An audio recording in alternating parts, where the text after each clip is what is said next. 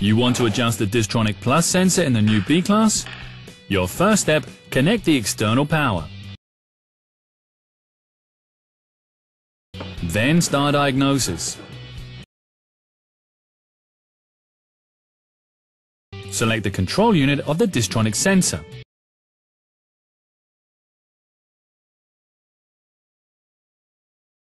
In Adaptations, you access the teaching process.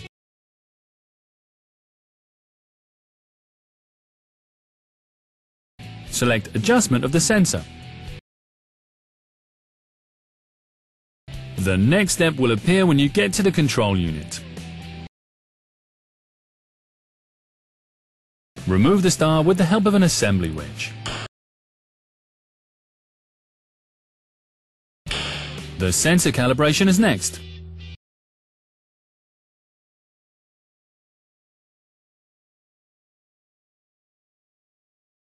Here you get tips about the next steps and the required tools.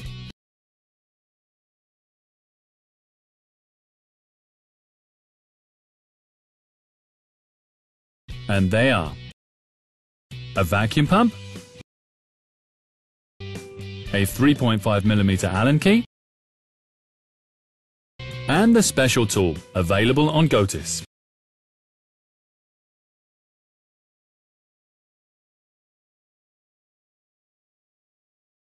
With the top left screw, you change the vertical angle. With the bottom right screw, the horizontal tilt. Then the tool is used. Don't forget to attach the safety.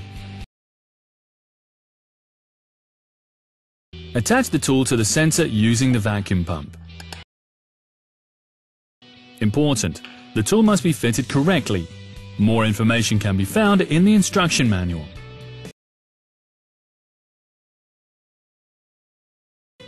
Then set the sensor using the level.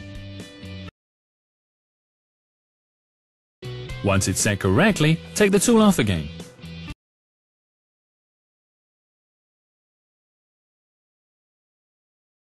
Next, you go to Start Diagnosis.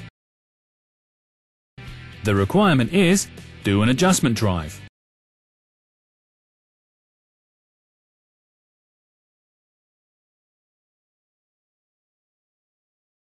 Before you go, clean the sensor and put the star back on again.